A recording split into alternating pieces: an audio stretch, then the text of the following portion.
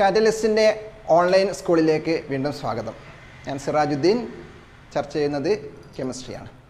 എൻ്റെ ഒന്നാമത്തെ വീഡിയോ നിങ്ങൾ കണ്ടിട്ടുണ്ടാകും. SSLC കെമിസ്ട്രിയിലെ periodic table and electronic configuration, periodic ടേബിളും ഇലക്ട്രോൺ വിന്യാസവും എന്ന ഒന്നാമത്തെ പാഠത്തിലെ ഷെല്ലുകൾ എന്താണ്, സബ് ഷെല്ലുകൾ എന്താണ്, അവയുടെ ഊർജ്ജ നില എങ്ങനെ വ്യത്യാസപ്പെട്ടിരിക്കുന്നു എന്നുള്ള കാര്യമാണ് നമ്മൾ ആദ്യം ചർച്ച ചെയ്തത്. അതായത് ഓരോ ആറ്റത്തിൻ്റെ വ്യത്യസ്തങ്ങളായിട്ടുള്ള ഷെല്ലുകളെ പറ്റിയിട്ടും അതിന് ഷെല്ലിനകത്ത് കാണപ്പെടുന്ന വിവിധ സബ് ഷെല്ലുകളെ പറ്റിയിട്ടും ആ സബ് ഷെല്ലുകളുടെ ഊർജ്ജ നിലയെ പറ്റിയിട്ടുമാണ് നമ്മൾ കഴിഞ്ഞ ക്ലാസ്സിൽ ചർച്ച ചെയ്തത്. അതിൻ്റെ തുടർച്ച എന്നോണമെന്നാണ് ഇന്നത്തെ ക്ലാസ് വരുന്നത്. അപ്പോൾ ഒന്നാമത്തെ ഭാഗം കാണാത്തവർ ആദ്യം ആ പാർട്ട് കണ്ടതിന് ശേഷം മാത്രം രണ്ടാമത്തെ ഭാഗത്തിലേക്ക് കടക്കുക. അപ്പോൾ ഇന്ന് നമ്മൾ ചർച്ച ചെയ്യുന്നത് ഒരാറ്റത്തിൻ്റെ വിവിധ ഷെല്ലുകളിലും സബ് ഷെല്ലുകളിലും ഇലക്ട്രോൺ പൂരണം നടക്കുന്നത്, filling of electrons in different shells and sub shells, ഇത് എങ്ങനെയാണ്, എന്താണ് അതിൻ്റെ മാനദണ്ഡങ്ങൾ എന്നൊക്കെയാണ് നമ്മൾ ഇന്നത്തെ വീഡിയോയിൽ പഠിക്കാൻ പോകുന്നത്. അപ്പോൾ ഒരാറ്റത്തിലെ വിവിധ ഇലക്ട്രോണുകൾ, ഒരാറ്റത്തിലുള്ള ഇലക്ട്രോണുകൾ അതിൻ്റെ വിവിധ ഷെല്ലുകളിലും സബ് ഷെല്ലുകളിലും എങ്ങനെയാണ് പൂരണം നടക്കുന്നത് എന്നുള്ളതാണ് നമ്മൾ ഇന്ന് ചർച്ച ചെയ്യാൻ പോകുന്നത്. അപ്പോൾ നമുക്കറിയാം അറ്റോമിക് നമ്പർ എന്താണ്. ഒരാറ്റത്തിൻ്റെ അറ്റോമിക് നമ്പർ എന്ന് പറഞ്ഞാൽ എന്താണ്? For example, hydrogen ആറ്റത്തിൻ്റെ atomic number നമ്മൾ 1 എന്ന് പറയുന്നു. Atomic number of hydrogen atom എന്ന് പറയുന്നത് 1 എന്നാണ് നമ്മൾ സൂചിപ്പിക്കുന്നത്. ഓക്കെ. ഇനി അതല്ലെങ്കിൽ സോഡിയം ആറ്റത്തിൻ്റെ അറ്റോമിക് നമ്പർ എന്ന് പറയുന്നത് 11 ആണ്. Sodium ആറ്റത്തിൻ്റെ atomic number 11. Helium ആറ്റത്തിൻ്റെ atomic number 2 ആണ്. അപ്പോൾ എന്താണ് ഈ അറ്റോമിക് നമ്പർ എന്ന് പറഞ്ഞു കഴിഞ്ഞാൽ? നമ്മൾ പഠിച്ചതാണല്ലോ നേരത്തെ. എന്താണ് അറ്റോമിക് നമ്പർ എന്ന് പറഞ്ഞു കഴിഞ്ഞാൽ? ഒരാറ്റത്തിലുള്ള നമ്പർ ഓഫ് പ്രോട്ടോൺസ് അല്ലെങ്കിൽ നമ്പർ ഓഫ് ഇലക്ട്രോൺസിനെയാണ് എന്ത് പറയുന്നത്? ആ ആറ്റത്തിൻ്റെ അറ്റോമിക് നമ്പർ എന്ന് പറയുന്നത്. അതായത് ഒരാറ്റത്തിൻ്റെ അറ്റോമിക് നമ്പർ എന്ന് പറയുന്നത് അതിലുള്ള പ്രോട്ടോണുകളുടെ എണ്ണത്തെയോ ഇലക്ട്രോണുകളുടെ എണ്ണത്തെയോ സൂചിപ്പിക്കുന്നതാണ്. അപ്പോൾ നമ്മളിന്ന് പഠിക്കുന്നത് സബ് ഷെല്ലുകളിലെ ഇലക്ട്രോൺ വിന്യാസം, ഇലക്ട്രോൺ പൂരണം എങ്ങനെയാണെന്നാണ്. അപ്പോൾ ഹൈഡ്രജൻ ആറ്റത്തിൽ എത്ര ഇലക്ട്രോണുകളുണ്ട്?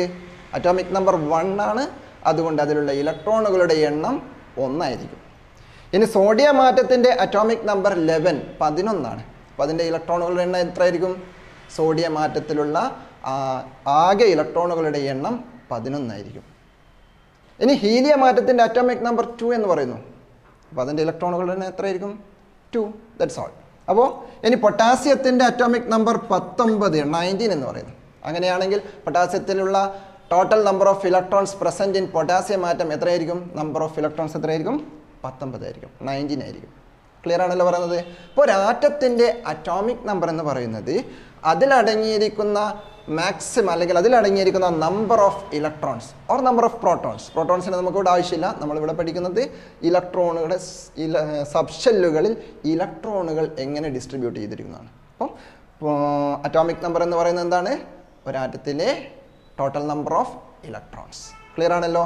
ഇനി ഇതെങ്ങനെ ഷെല്ലുകളിലും സബ് ഷെല്ലുകളിലും ഇതെങ്ങനെയാണ്, ഈ ഇലക്ട്രോണുകൾ എങ്ങനെയാണ് ഫില്ല് ചെയ്യുന്നതാണ് നമുക്ക് നോക്കേണ്ടത്. അപ്പോൾ അത് പഠിക്കണമെങ്കിൽ നമുക്കതിൽ 2-3 കാര്യങ്ങൾ അറിഞ്ഞിരിക്കേണ്ടതുണ്ട്.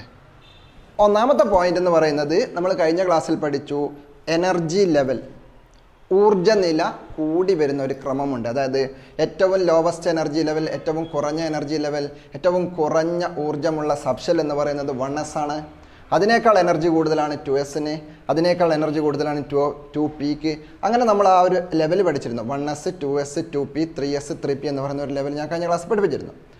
ആദ്യമായിട്ട് ഫില്ലിംഗ് ഓഫ് ഇലക്ട്രോൺ ഫില്ലിംഗ് അല്ലെങ്കിൽ സബ്ഷെൽ ഇലക്ട്രോണിക് കോൺഫിഗറേഷൻ എഴുതുന്നത് പഠിക്കണമെങ്കിൽ നമ്മൾക്ക് അറിഞ്ഞിരിക്കേണ്ട കാര്യം എന്താണ്? ഈ എനർജി ലെവലാണ്. അത് നിങ്ങൾക്കറിയാമായിരിക്കുമല്ലോ. ഓക്കെ.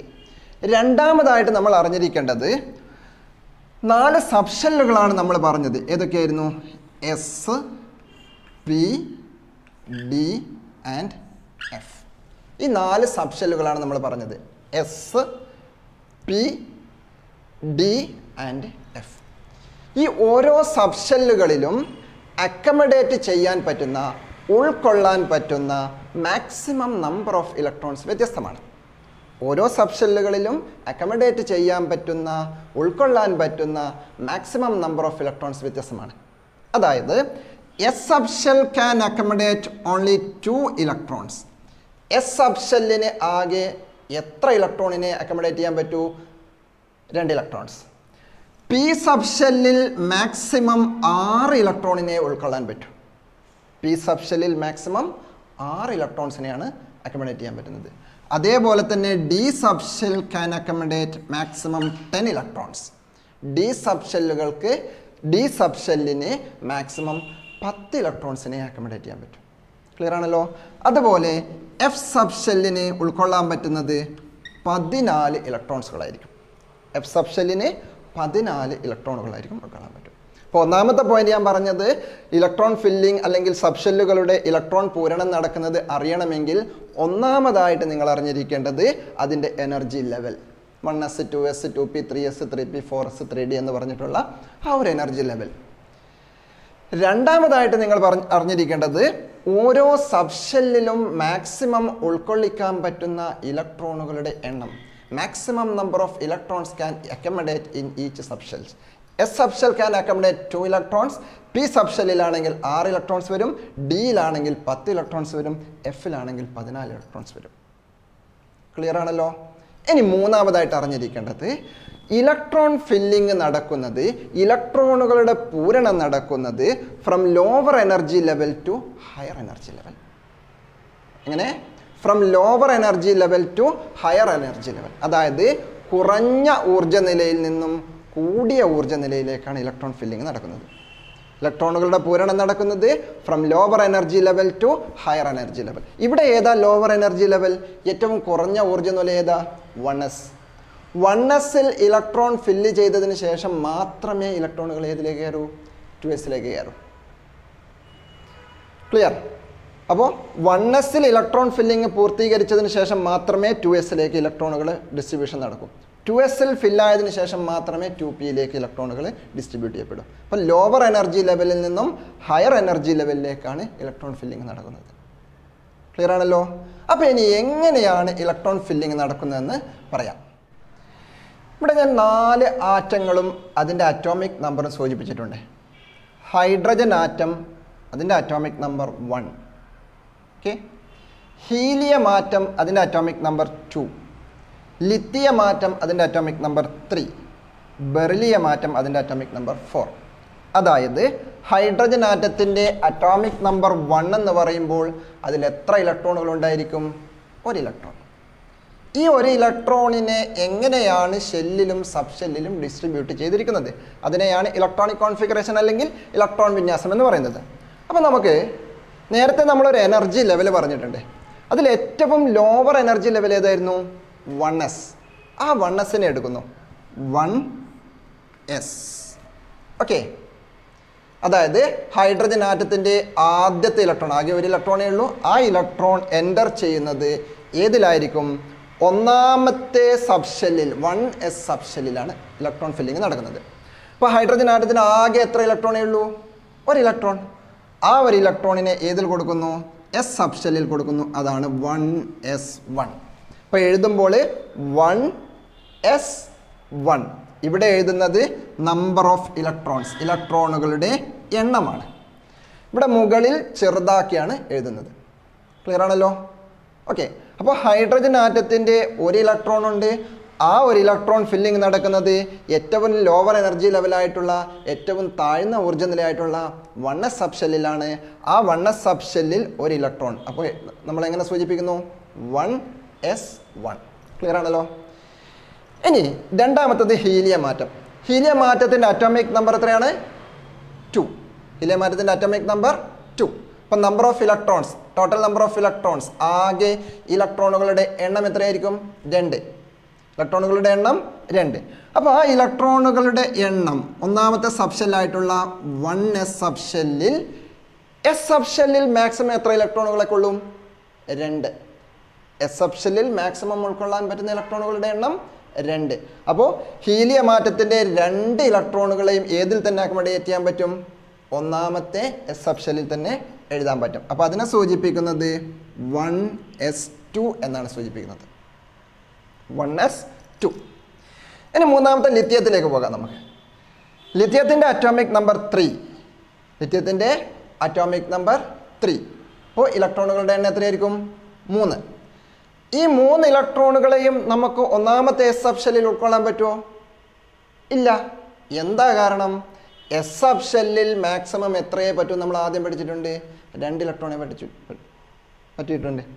അപ്പോൾ ഇവിടെ എസ് സബ് ഷെല്ലിൽ 2 ഇലക്ട്രോണുകൾ മാത്രമേ ഉൾക്കൊള്ളാൻ പറ്റൂ. അപ്പോൾ നമ്മൾ ആദ്യത്തെ 2 ഇലക്ട്രോണുകളെ ഒന്നാമത്തെ എസ് സബ് ഷെല്ലിൽ എഴുതുന്നു, 1s2. അത് ഫുള്ളായി.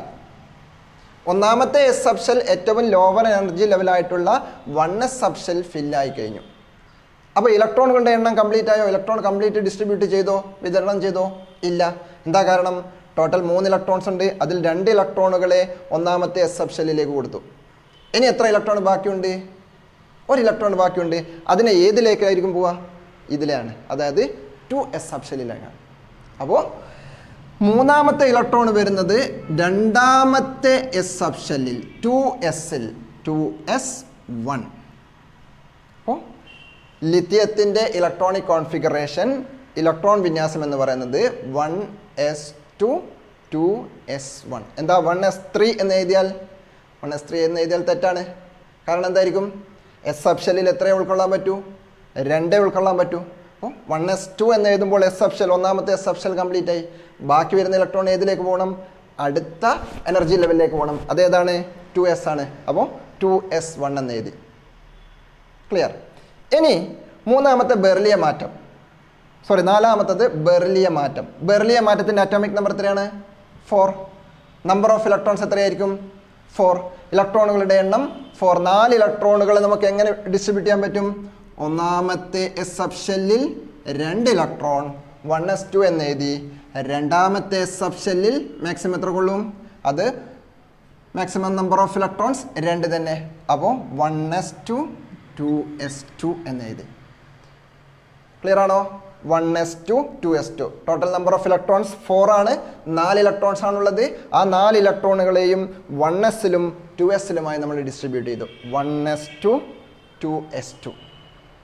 ഇനി അഞ്ചാമത്തെ ഒരു ഇലക്ട്രോൺ ഉള്ളതാണെങ്കിലോ? ബോറോൺ ആണ് വരുന്നതെങ്കിലോ?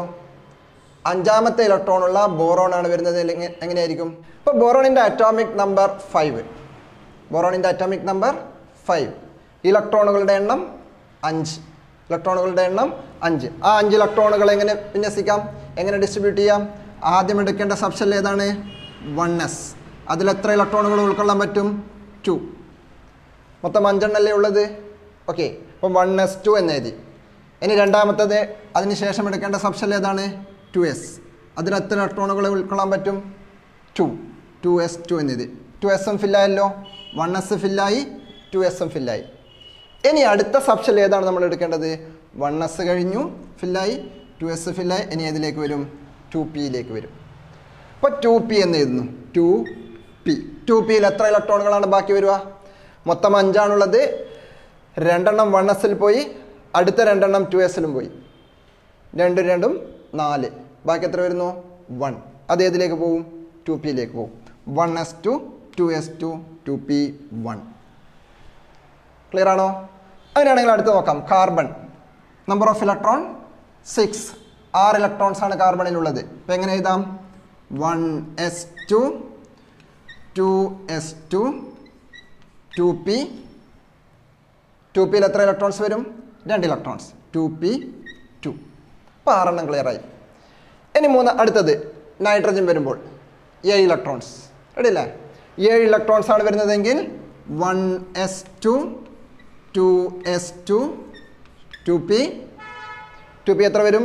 2 + 2 4. ബാക്കി എത്ര വരുന്നു? 7 ആണെങ്കിൽ ബാക്കി എത്ര വരുന്നു? 3. 3 ഇലക്ട്രോൺസ് വരും. 2p3.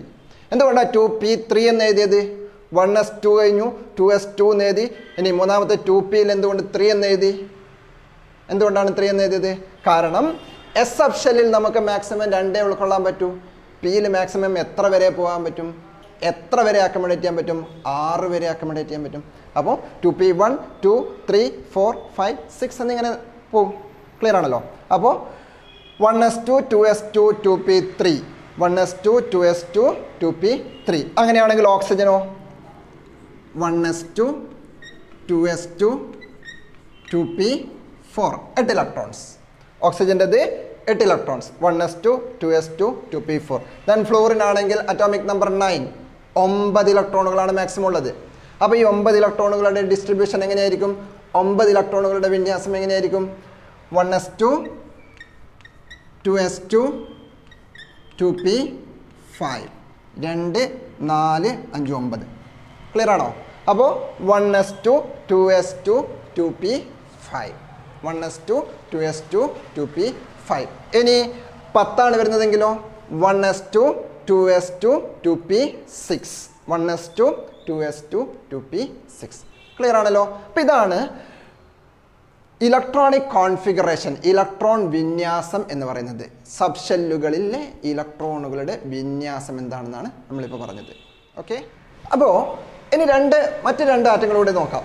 അതായത് sodium atomic number 11, argon atomic number 18. Sodium atomic number 11, argon atomic number 18. നമുക്ക് നോക്കാം. സോഡിയത്തിൻ്റെ അറ്റോമിക് നമ്പർ 11 ആണെങ്കിൽ ആദ്യം ഏത് സബ്ഷെൽ എടുക്കാം നമുക്ക്? 1s. അതിൽ എത്ര ഇലക്ട്രോണുകൾ വരും? 2. അടുത്തത് 2s, അതിൽ 2 2s2 എന്ന് വരും. ഇനി അടുത്ത സബ്ഷെൽ ഏതാണ്? 2p എന്ന് വരുന്നു. 2p അതിൽ എത്ര ഇലക്ട്രോണുകൾ ഉൾക്കൊള്ളാൻ പറ്റും മാക്സിമം? ബാക്കി 7 ആ 2pയിൽ അക്കോമഡേറ്റ് ചെയ്യാൻ പറ്റുമോ? ഇല്ല. കാരണം എന്താ? പിയിൽ 6 ഇലക്ട്രോൺസേ പറ്റും. അപ്പോൾ ഈ പിയിൽ നമുക്ക് 6 ഇലക്ട്രോണുകളെ ഇതിൽ ഉൾക്കൊള്ളിക്കാൻ പറ്റും. 1s2 2s2 2p6. ഇപ്പോൾ എത്രയായി ടോട്ടൽ? 2 4 6 10 ആയിട്ടുള്ളൂ. സോഡിയത്തിൽ എത്ര ഇലക്ട്രോൺ ഉണ്ട്? 11 ഇലക്ട്രോണുകളുണ്ട്. അപ്പോൾ അടുത്ത ഇലക്ട്രോൺ ഏതിലേക്ക് പോകും? സ്വാഭാവികമായിട്ടും അടുത്ത ഹയർ എനർജി ലെവലിലേക്ക് പോകും. അതേതാണ്? 3s.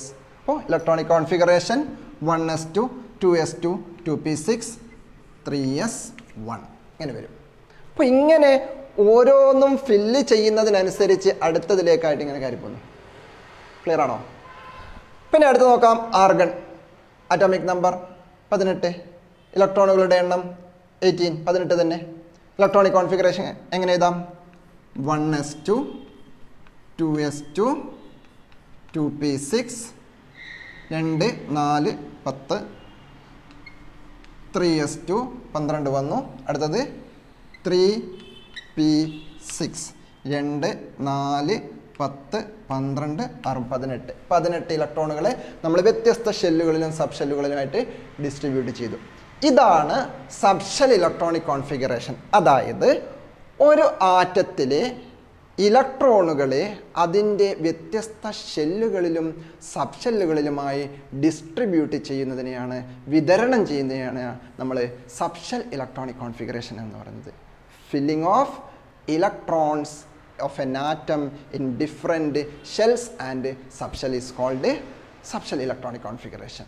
ഒരാറ്റത്തിൻ്റെ ഇലക്ട്രോണുകളെ അതിൻ്റെ വ്യത്യസ്തങ്ങളായിട്ടുള്ള ഷെല്ലുകളിലും സബ് ഷെല്ലുകളിലുമായിട്ട് വിതരണം ചെയ്യുന്നതിനെയാണ്, ഡിസ്ട്രിബ്യൂട്ട് ചെയ്യുന്നതിനെയാണ് എന്ത് വിളിക്കുന്നത്?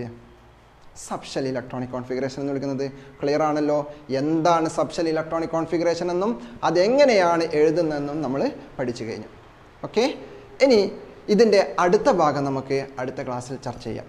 ഓക്കെ, അപ്പോൾ നിങ്ങൾക്ക് ഒന്നാമത്തെ വീഡിയോ നിങ്ങൾ കണ്ടു, അതിൻ്റെ പാർട്ട് രണ്ടാമത്തെ പാർട്ടിൽ ഇലക്ട്രോണിക് കോൺഫിഗറേഷൻ എങ്ങനെ എഴുതുന്നു നമ്മൾ പഠിച്ചു. ഓക്കെ.